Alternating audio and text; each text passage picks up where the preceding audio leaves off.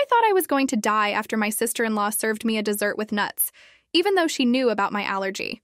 And when I confronted her, she laughed. This happened just a few days ago, and I'm still fuming about it. For context, I have a nut allergy.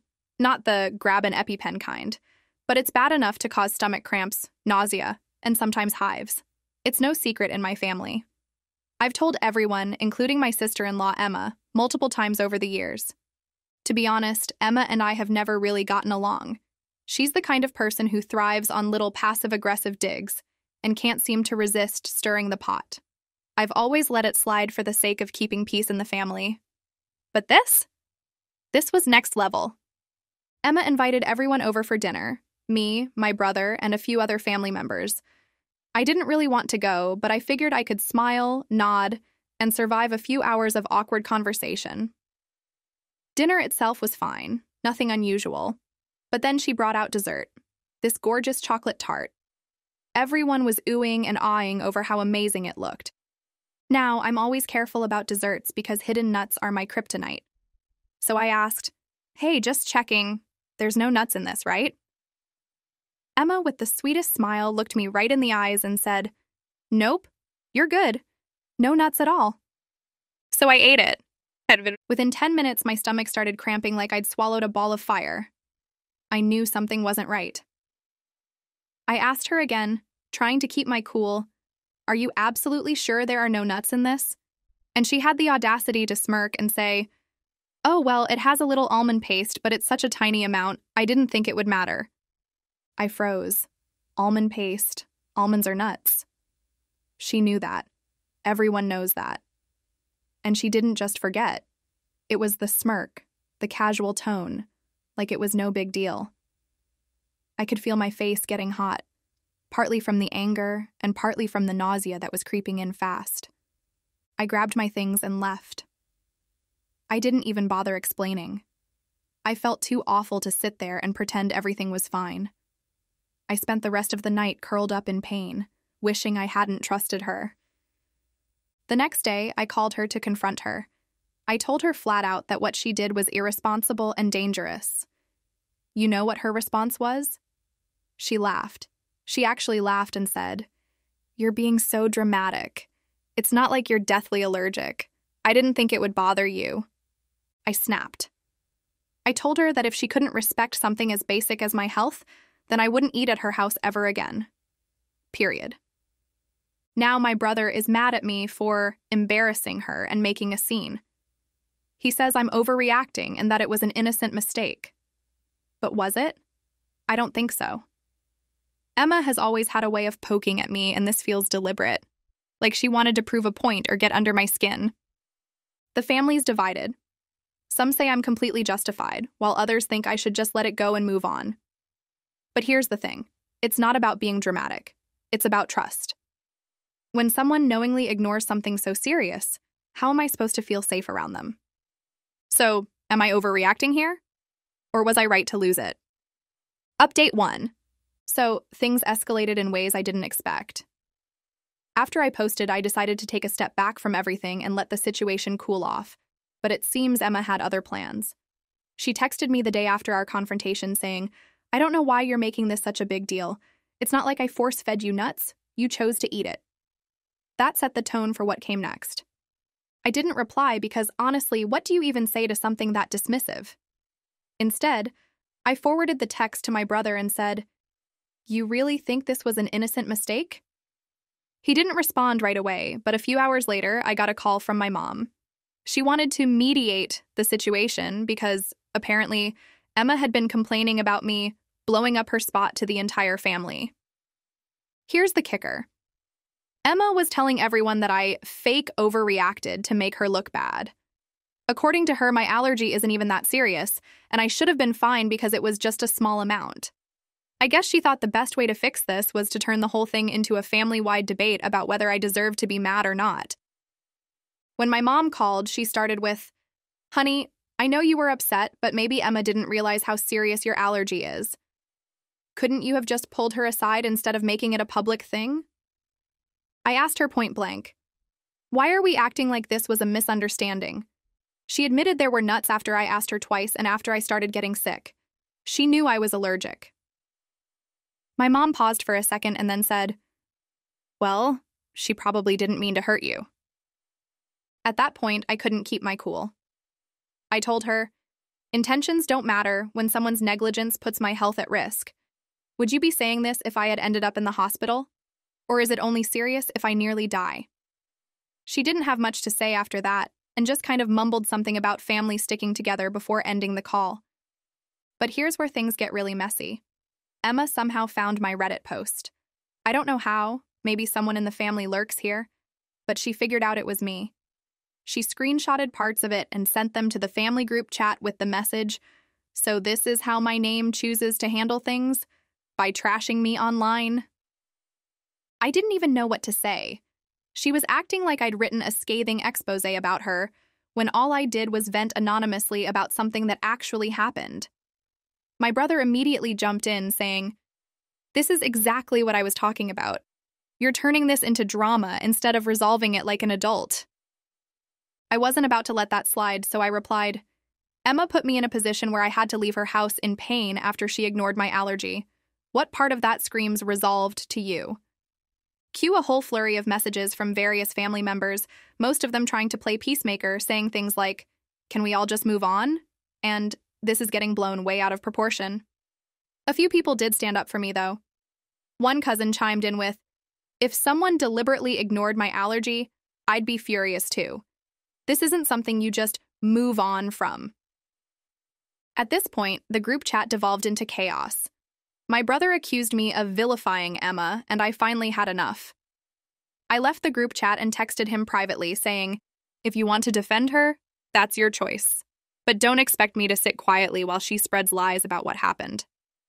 Yeah. Things stayed quiet for a couple of days until I got a surprise phone call from Emma's coworker.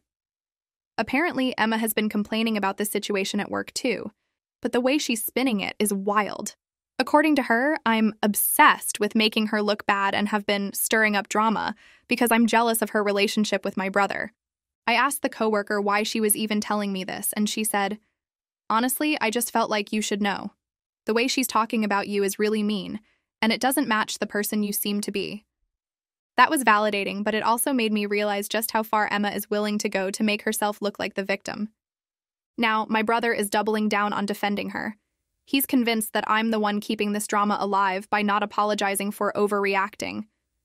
Meanwhile, I've had other family members reach out privately to say they're on my side, but don't want to get involved publicly because they don't want to pick sides. At this point, I don't even care about the family politics. I've decided I'm not going to any event where Emma is present, and I've told my mom and brother as much. My health and peace of mind aren't negotiable. If they want to enable her behavior, that's on them. But here's the thing that keeps bothering me. Emma's casual dismissal of my allergy wasn't just reckless, it felt deliberate. The smirk, the way she minimized it afterward, and now her campaign to make me look like the bad guy all point to this being about more than just a dessert. I can't prove she did it on purpose, but I also can't shake the feeling that she wanted to prove my allergy wasn't a big deal. That's not just petty, it's dangerous. Right now, I'm focusing on setting boundaries and making it clear that I won't tolerate being treated like this again. If Emma wants to keep spreading her version of events, that's on her. I'm done trying to explain myself to people who don't want to listen. Update 2. So things have gotten even messier than I thought they would. After my last update, I thought I'd let things cool down a little, but clearly that wasn't going to happen. Emma has been on the warpath, and it's like she's trying to turn everyone against me. A few days after I left the group chat, my brother texted me saying he needed to talk. I figured it was time to clear the air, so I agreed to meet up with him. When we sat down, it didn't go the way I expected. Instead of apologizing for his reaction, he started by saying, "You really blew this out of proportion. You know Emma's not a bad person, right?" I didn't even know how to respond. Like, how am I supposed to justify my feelings when he's not even acknowledging the real problem? I told him, "It's not about her being a bad person. It's about her being reckless with my health. I have a serious allergy, and she knew about it. The fact that she lied and then tried to brush it off like it was nothing is the problem." He just stared at me for a minute, then said, "You don't get it, do you? Emma feels attacked by this, and you're not even considering her side of things." At that point, I snapped. I told him, "Are you seriously more worried about how she feels than whether or not I end up in the hospital? What's next? Am I supposed to apologize to her for being mad about putting my health in jeopardy?" He looked like I slapped him. Honestly, I don't think he even gets it. He's so wrapped up in defending her that he can't see how wrong her actions were. But the real kicker came when I got a message from my mom later that night. She said, "We all talked, and we think you're overreacting. We just want you to make amends. Family is important, and this isn't worth breaking us apart." I couldn't believe it. Breaking us apart? What about Emma's behavior wasn't worth addressing? What about her deliberately downplaying my allergy and making me feel like my health didn't matter? I texted back, "I'm not going to apologize for setting boundaries. If Emma can't respect my health, I won't be part of any family event with her in the future. I've made my stance clear, and I'm done pretending like this isn't a serious issue." Then came the phone call from Emma herself. She left me a voicemail that made my blood boil. She said, "I'm tired of you acting like I'm some evil villain. I didn't mean to hurt you, but you're making this about you. Maybe you should think about how you treat people instead of just acting like a victim all the time." She had the nerve to play the victim card after what she did. I listened to that voicemail twice, and I couldn't believe how manipulative she sounded. She didn't apologize. She didn't even acknowledge that she'd messed up. She just acted like I was the one in the wrong for being upset. I can't stand this anymore. Emma's twisted version of events has become a full-blown narrative now, and I'm the villain in her story. Everyone in the family seems to be buying it, and I'm left looking like the unreasonable one because I'm sticking to my guns. I've heard from a few family members who've messaged me privately, telling me they support me and agree that Emma was wrong. They've said they just don't want to get involved in the drama, but they wish I would try to make things work for the sake of the family. I've heard this before, and I just can't. I don't want to keep playing nice when my health and well-being are on the line. The hardest part is knowing my brother is still on her side, even after all this. He told me he couldn't understand why I was making such a big deal of it, like it was just a simple mistake. I asked him, "Would you feel the same if it was you who had the allergy? Or would you expect everyone to take it seriously?" He didn't have a response. I don't know what else to do at this point. I've made it clear where I stand, and if the rest of my family wants to side with Emma and enable her behavior, I can't control that. But I can control how much energy I waste on trying to fix something that's broken. I'll keep you updated if anything else happens, but for now, I'm standing my ground. I'm done letting this slide. If Emma can't take responsibility for her actions, then I don't have the time or patience to keep pretending like everything is okay. Update 3. I can't believe I'm finally typing this, but it seems like things are winding down, and I'm ready to wrap this whole ordeal up. I want to thank everyone for your support and for validating my feelings. It really helped me stay grounded through all the drama. Here's what happened after my last update. After a few more tense days, I decided I'd had enough of the endless back and forth. My brother kept trying to mediate between me and Emma, but it was clear that nothing was changing. He was still defensive of her, and she was still playing the victim. That's when I made the call. I told my brother I was done. I wasn't going to keep trying to fix a relationship that didn't seem worth saving anymore. I texted him, "I've made my boundaries clear. If Emma can't respect them, I'm not going to keep pretending like I'm fine with how she treats me. I'm not asking for an apology. I'm asking for basic respect." He didn't reply for a while, which only made me more certain of my decision. When he finally did, he said, "I understand, but this is going to cause a rift. You're isolating yourself from the family." I told him, "I'm not isolating myself. I'm protecting my peace, and if the rest of the family can't see that, then I can't keep pretending that everything is okay." I didn't hear from Emma directly after that, and for a while I thought maybe she'd given up, but then I got a text from her. It was a long one, full of manipulative gaslighting. She wrote, "I can't believe you'd throw away family over something so petty. You're always making everything about you, and I'm done trying to fix this. You should have just let it go. You're the one with the problem, not me." I didn't even feel the need to respond. It was the same old excuses, the same refusal to take responsibility. Honestly, reading it just solidified my decision to cut her off. But then, the most unexpected thing happened. My mom called me. She actually apologized. I was floored. She said, "I've been thinking about everything, and I've realized I didn't support you the way I should have. I've been too focused on keeping the peace, but I see now that I was wrong. You were right to be upset." It wasn't much, but it meant everything to me. I wasn't asking for her to side with me against Emma, but hearing her acknowledge that Emma was in the wrong really helped. We talked for a while, and she told me that she'd be more supportive going forward, though she was still nervous about what it would do to the family dynamic. I told her that I wasn't going to let Emma's actions destroy my relationship with her, and that I'd be open to mending things if Emma was ever willing to own up to what she did. The last piece of this puzzle came when my brother finally reached out again. He said, "Look, I know things have been rocky, but I've been thinking about it and I get where you're coming from. You're not in the wrong here."